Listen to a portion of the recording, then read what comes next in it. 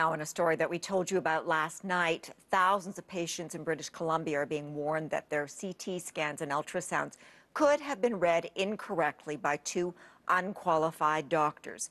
Tonight, the family of one cancer victim is speaking out. Marion Moser lost her husband to the disease in January, 5 months after his radiologist told him a CAT scan showed everything was okay. His daughter is devastated. It's almost kinder, you know, if we had never known this, because it's just you're trying to get through your grief, and now you hear about this and all the what ifs are very haunting, very hard to deal with. Officials are now contacting almost 3,400 patients who dealt with the doctors.